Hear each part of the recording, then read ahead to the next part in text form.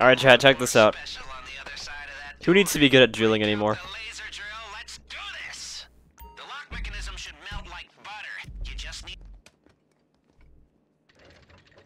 The fastest drillers in the West, baby. Hey everyone, and welcome to another episode of the GTA Online Diamond Casino Heist Mastery Guide. Today's episode is for the cream of the crop of casino robbers, the speedrunners trying to do the heist finale as fast as possible. As you saw in the intro clip and title, we're going to be talking about animation skipping, the new casino heist meta.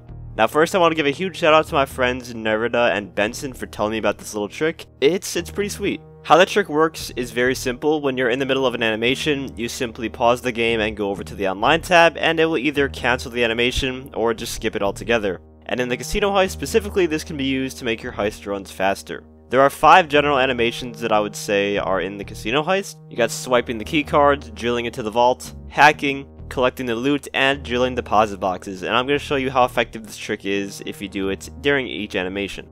For keycard swiping, it's not that effective, it just looks really funny if anything. The animation still plays out, except you'll be able to walk around while the card is being swiped, so there's just a floating card swiping itself on the keypad. This one doesn't really save you that much time, if any at all, just kind of gives you more freedom and you're not stuck in an animation forever. Drilling into the vault, however, is really the main reason I'm making this video, because you can completely skip the vault drilling game, which can save you a good 25 to 35 seconds if you are good at drilling. And if you suck at drilling, it can save you even more time. Now you have to be really careful about doing this trick for the vault drilling though. You want to wait until the UI pops up showing the locks and thermal map before pausing the game and doing it. Because if you do it before that, you will actually get stuck and then you'll have to restart the whole heist from the beginning. And when I say beginning, I mean you have to leave the game and restart the heist from the lobby screen because it's impossible to kill yourself when you're next to the vault right here, on Silent Sneaky anyways. So just make sure both players wait until the UI pops up before doing anything.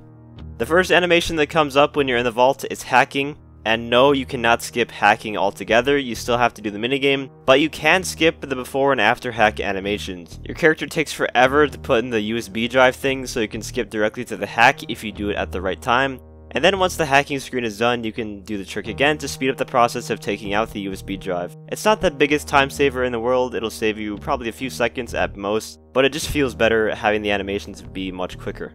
For collecting the loot, if it's a gold, cash, or diamonds heist, the animation skip does absolutely nothing. In fact, it even slows you down somewhat, so don't do it for this one. You can't just grab everything at once with it, unfortunately. For artwork, it does work. You can exit the animation and walk around while you're still cutting the painting. Looks really goofy. I don't really recommend it just because your camera is still going to be at the same spot on the painting when you do it. I would say for paintings, it's best to do it near the end to get a head start because you can actually skip the animation of putting it into your bag and you can keep walking while the duffel bag is just putting the painting in the bag itself. That's really the only benefit there.